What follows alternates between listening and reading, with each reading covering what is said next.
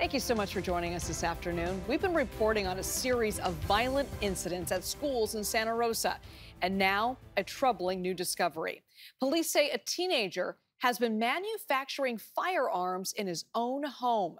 Ann Makovic is following that story and our other news headlines. Ann? Yeah, Liz, a Santa Rosa teenager is in jail today accused of printing components for what are called ghost guns. Santa Rosa police say they raided his house yesterday while he was in class at Montgomery High School. They say they found a 3D printer along with the parts he'd already printed illegally, including a completed handle and ammunition, as well as gang items. Detectives went to the school and arrested him after class.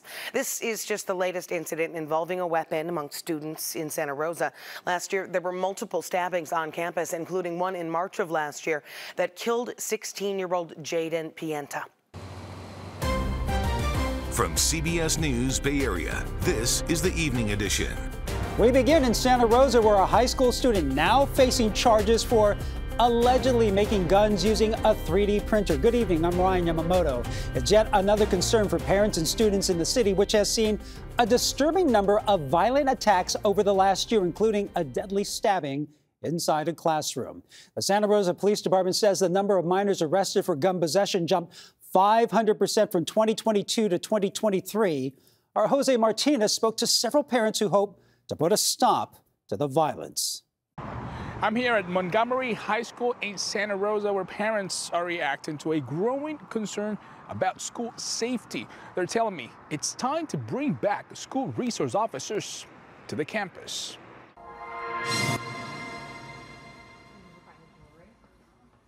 Melissa Stewart is a longtime Santa Rosa resident. Her number one concern right now is her children's safety at school. The tipping point was realizing that there was not safety protocols in place that we felt like the school district should have implemented. That tipping point pushed her to create a parents group called the Safe Campus Alliance. On Thursday, she met with other members to say enough is enough. Just a day after a 14-year-old student was arrested for allegedly manufacturing firearms using a 3D printer. It's what's happening in Sonoma County. It's what's happening in a lot of cities.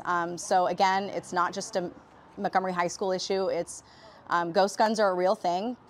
You know, there's adults and teenagers that are printing these and getting them on our city street. Melissa says there needs to be a more aggressive approach to keep students safe. I keep thinking we can do better. I know we can do better. So that's what keeps us going. We believe all students should feel safe at school, and they don't right now. Just like Rebecca Sullivan, she works as a health technician at Montgomery High School, where her 16-year-old daughter attends. I think about that every day. Like, if I wasn't there and my daughter was in a lockdown, or another stabbing happened, or God forbid a shooting happened, you know, I can't imagine. I would never forgive myself if I just quit right now and left my daughter there on her own to deal with it. Rebecca, who's also a member of the Alliance, says it's time to bring back the school resource officers to the campus. We saw how easy it was to bring an SRO back on campus. Our district did that overnight after last year, and